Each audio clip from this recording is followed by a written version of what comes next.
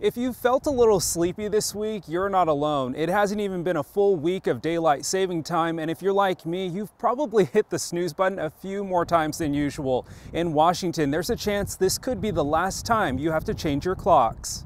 Two bills to adopt year-round daylight saving time are gaining traction in the legislature. House Bill 1196 and Senate Bill 5139 both have bipartisan support and passed each chamber within the last week. Both are very similar, but let's break down each of them. House Bill 1196 is sponsored by Spokane's Representative Marcus Riccelli.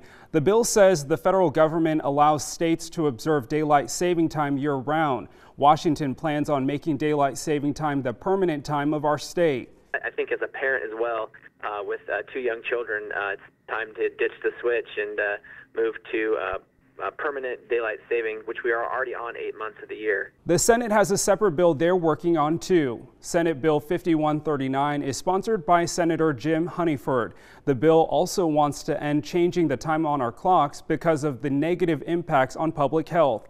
It's different than the House bill by asking for voter approval in the next general election. Our state would then ask the U.S. Department of Transportation to approve the switch, and if they approve, then it goes to Congress. At least 26 other states are considering similar legislation, including all West Coast states, Washington, Oregon, California, and Idaho. Let's just say if either of these bills made it to Governor Jay Inslee's desk for signature, they would still need the green light from Congress. Federal law allows states to opt into standard time permanently, but not daylight saving time without congressional approval. U.S. Senator Marco Rubio and Representative Vern Buchanan, both of Florida, introduced legislation to make daylight saving time permanent nationwide. So what's next? Now that both bills passed the House and the Senate, they will go to the opposing chambers for review.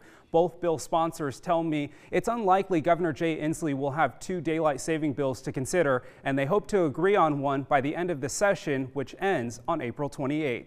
In the studio, I'm Tim Pham, KREM 2 News.